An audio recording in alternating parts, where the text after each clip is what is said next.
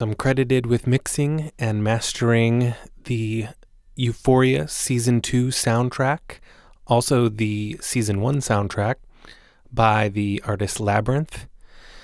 Working on that release was honestly like a double dream come true because I'm such a massive fan of both Labrinth and the show Euphoria.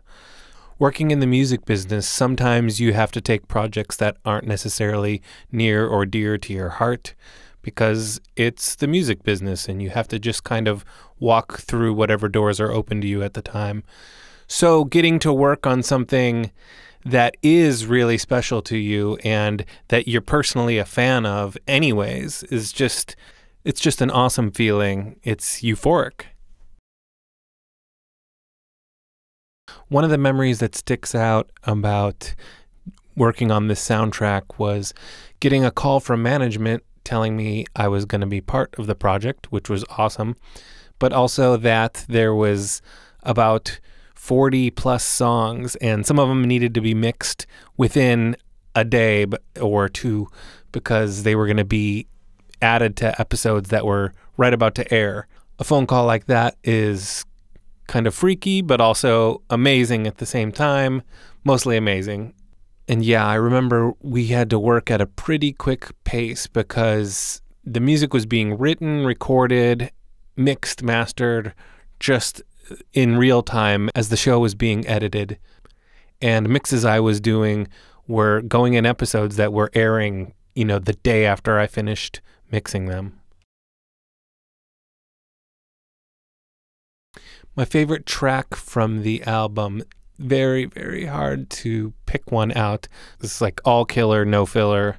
I remember hearing I'm Tired and just like wanting to cry. I remember hearing Elliot's song and thinking what a brilliant, beautiful tune. Love hearing Dominic Fike, Zendaya, and Labrinth all singing together and doing harmonies together. There's a song called Skeletons, which I think showcases Labrinth's awesome ability to interlace different genres. There's a really gorgeous song called Angels Sing that just has so much soul in it. And Labrinth's vocal delivery is just so heartwarming. I'd have to say my favorite song is maybe not a super popular song on the album, but it's called Dracula. And I just remember hearing it and the changes in it are so like cinematic and dramatic and shows a really cool side of Labrinth that he doesn't get to show necessarily in his pop music.